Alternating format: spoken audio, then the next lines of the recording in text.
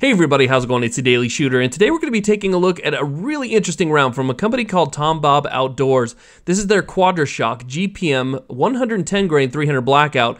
It is a lead-free hollow point projectile, so it's going to be really neat. Let's get to it.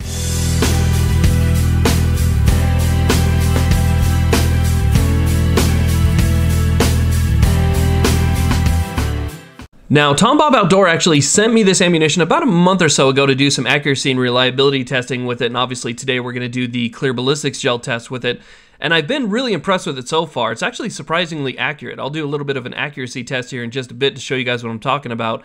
But this is also, again, a lead-free projectile, so if you live in a state that restricts hunting to lead-free bullets, this would be perfect for that. It's also their Quadra-Shock projectile, which means that from the hollow point, you actually have 4 leaves that spread out in different directions, and then you have the base that will continue on. So you have the initial wound cavity, or we should, depending on the results that we get here, the initial wound cavity, and then you have the base, which is supposed to continue on and give you that extra penetration.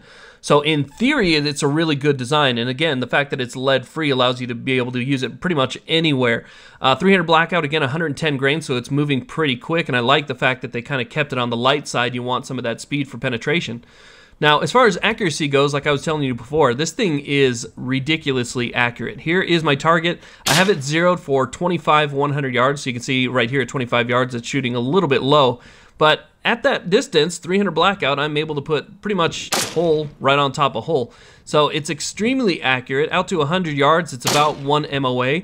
I was using a Wilson Combat 16-inch match grade barrel, so I have no doubt that that helped a little bit, but still, 300 Blackout that's lead-free at 1 MOA at 100 yards is still really good accuracy.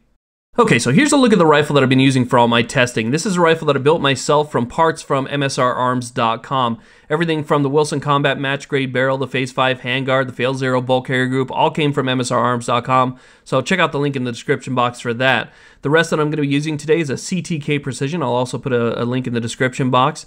And here is our setup. A brand new Clear Ballistics Gel block. This block right here is 6 by 6 by 20 inches. So it should give us enough material to be able to test this out properly. 20 inches is pretty long. There's still a pretty good chance this is going to go through. 300 Blackout just tends to go through ballistics gel pretty easily. But again, this is a brand new block, so we'll be able to see everything.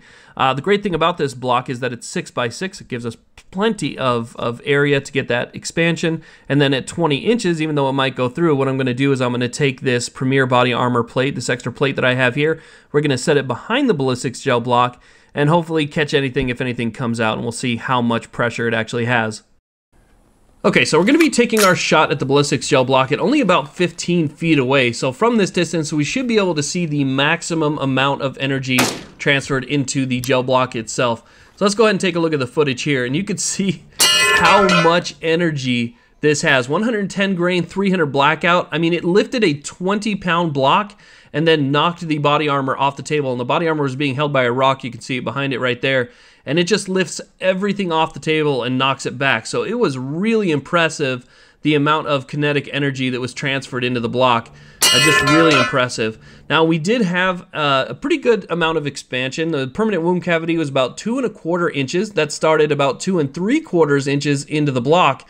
And it did exactly what it said it would do. You basically had the base projectile, which went all the way through the ballistics gel block, penetrated, didn't do any damage to the plate because it's compressed copper, so it just kind of turns into a powder when it hits a hard surface.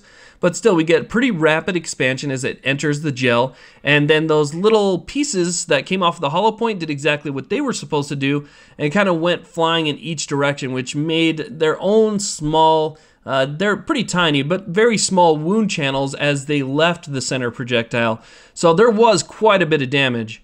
Now here's something that's kind of interesting. I think I found a little piece that's all that's left of the base of the projectile. You can see this little piece. It was sitting at the back of the gel block, and after examining the gel block a little bit better, I saw that there basically none of the little flechettes that are sitting there, those little pieces that came off the hollow point, actually made it out of the gel block. So I believe that little piece is actually part of the base portion that traveled all the way through the gel block and then bounced off the body armor and was sitting off the table right there. So really interesting stuff. It did a pretty good amount of damage. We also had a pretty good amount of penetration, maybe a little bit of over penetration depending on how you look at things, but still pretty cool for 300 Blackout, 110 grain lead-free ammunition. Definitely worth checking out. I'll put links in the description box. Thank you all very much for watching. Please like, subscribe, and have a great day.